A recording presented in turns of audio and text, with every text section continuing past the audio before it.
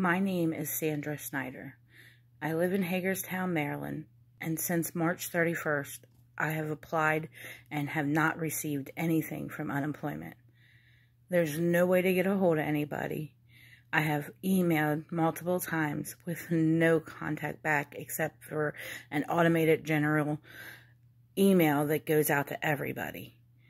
I am at my end. It's almost 6 weeks with no income, and it's not by my choice that I'm out of work. And there's multiple of us from the same company that are not receiving anything.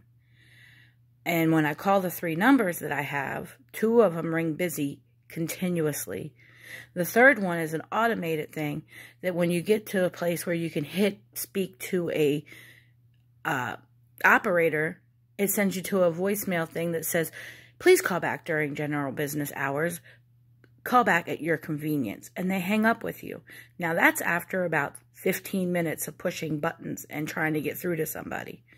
If you do get through on the other lines, it goes to a voicemail. It says this is full, and they hang up on you also.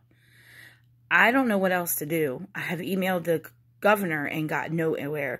All I get is an email from the labor division telling me that this is what it needs to be and get on Beacon, where you get no help.